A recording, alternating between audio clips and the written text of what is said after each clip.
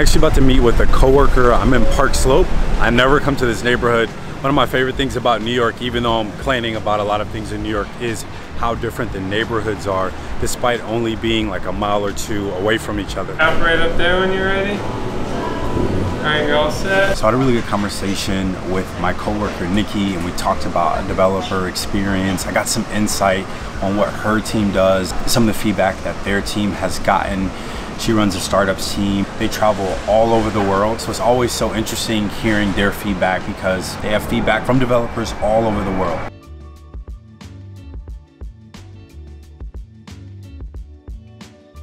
All right, now I'm back home and I have two packages that I want to unbox. I feel like I never do an unboxing ever unless it's like a new tech item, but I have one PR package that was really unexpected. And also I got some athletic greens. You guys know I've been taking my nutrition and my fitness more seriously because I have a half marathon. And one, I just thought the athletic greens packaging looked so good, like so minimal and clean. I don't know what it is about the younger millennial generation and Gen Z and our fascination with watching people do normal stuff like, I don't know, unbox a package of something that's not that exciting, like nutrition packets or washing dishes. But I'm gonna give you this content. Let me turn this on. Here we go.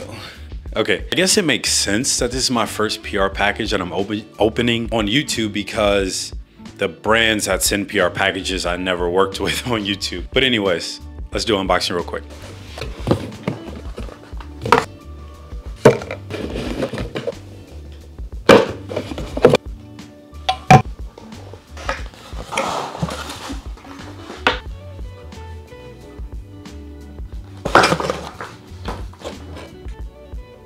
Yo, this is crazy. This is a cologne box disguised as a book slash like a magazine. This bottle is massive. Also, it smells so good. It's a perfect fragrance for summer. Comment down below, guys. Is summer over? Is it almost over? I don't know if you all seen that Robert De Niro movie about my father. I love the cologne scene that he does with his son.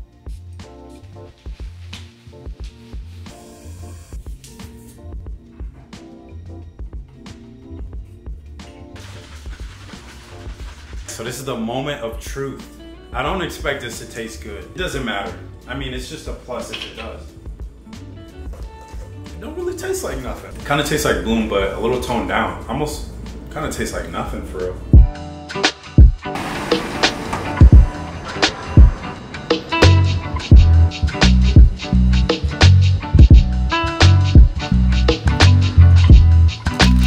So I decided to come up to the rooftop and I need to come out here more. I've been saying that like the past few videos, and I have been coming out here more than I usually do. There's never anyone up here, which always makes me feel less guilty about not using this amenity. I do think it's funny that when you're apartment hunting, amenities are typically what separates one apartment from another, and then you choose an apartment with better amenities and then you don't take advantage of them. And I've just noticed this pattern at all the apartments I've pretty much lived at. People don't take advantage of the amenities.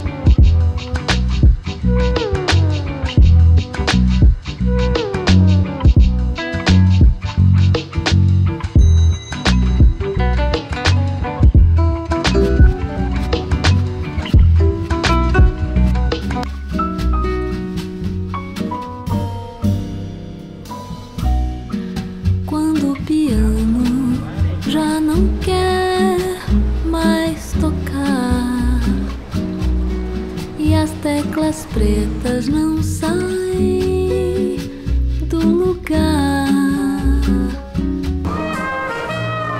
We don't know what these shots that I shot today are going to be for, but today was not a super ordinary day because I met up with one of my team members.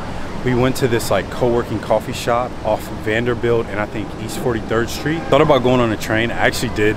Sometimes I'll pay for the train and then turn around, realize the wait's too long, and I'll either walk or I'll take a city bike. And on days like today where it's kind of chill because it's still a weekday, it's only Thursday, and it just got done raining, so it's not too muggy and the temperature is pretty cool.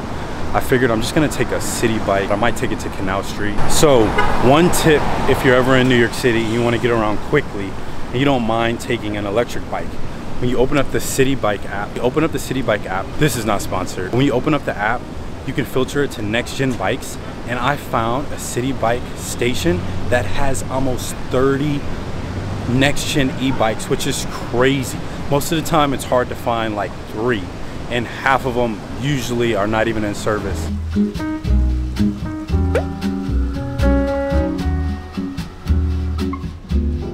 So I used to dream of like working out of a New York City office, and I still do enjoy the idea of working out of a New York City office. So I think days like today, where I meet up with my team members in neighborhoods like Midtown, and I walk around, it almost gives me that fix of what it would be like if I did work in an office in New York.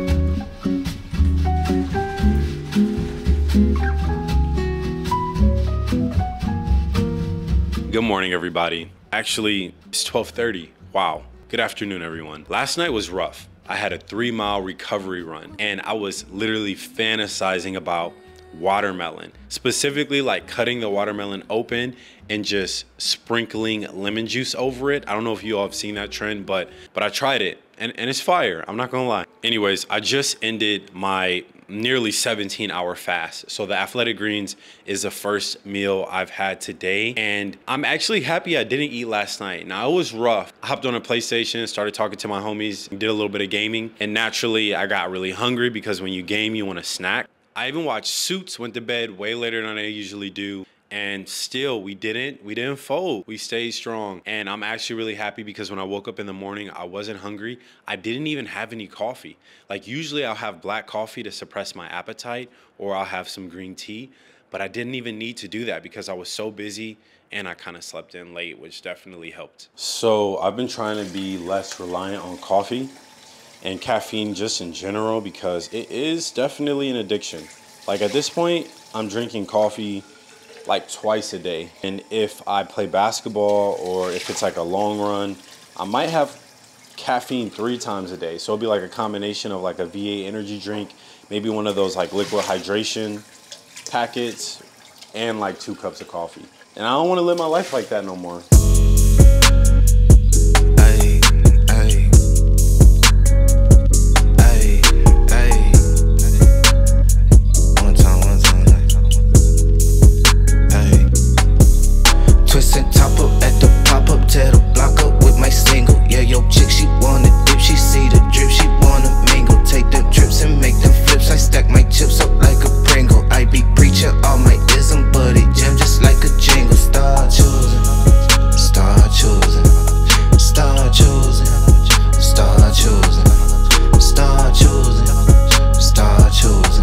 So this is the outfit for today. I swapped out the Uniqlo U Arizona boxy t-shirt for this Lululemon cam collar shirt. And this has been my favorite shirt for summer. The main reason is because I'm pretty sure it has like sweat wicking material.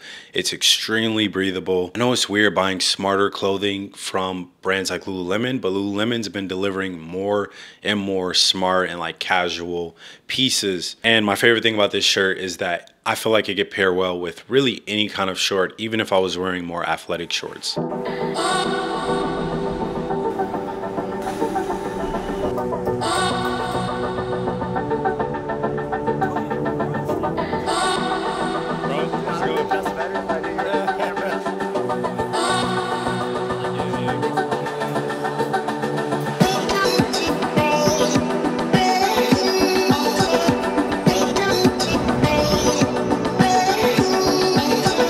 Got done eating lunch with my friend Ray. We haven't met up in like 3 or 4 months. So we were saying we can't do this once every 3 to 4 months, but he's been really busy traveling, been really busy with work, working at Meta, but I'm glad things are going well for him, that he was able to travel this summer. Kind of inspired me and motivated me to do like a 1-month trip to a country or continent that I've always wanted to visit. Also, Ray's a fellow creator, so I always appreciate having those conversations and quality time with fellow creators. And of course, he works in tech too, so that's a plus. So I'm actually on my way to a coffee shop. The name of it is called Paper. Whenever I'm in a neighborhood that I don't normally find myself in. I always try to get coffee at a new coffee shop. Plus I haven't had any caffeine all day. I still have to do my strength training and I have to do a speed run. So I can't spend too much time in Manhattan. I gotta get back to Brooklyn.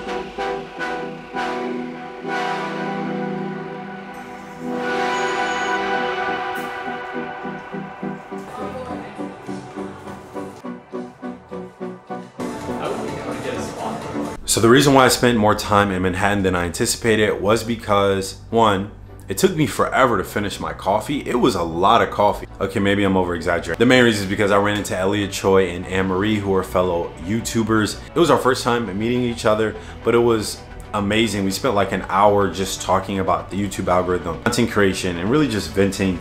And I noticed a lot of YouTubers, when we get together, we vent, and I love that. Or maybe I'm the one that's just venting because I'm not around as many creators that often. It was really cool meeting them. That's probably my favorite thing about New York City is how you can just run into people like really spontaneously, and you can even become friends in that way. There are two good friends of mine, one that lives in New York, another that lives in San Francisco, and we were following each other on social media, and then we saw each other at a store. We said what's up, got dinner or lunch. Next you know, we end up becoming good friends. That's why you moved to New York City.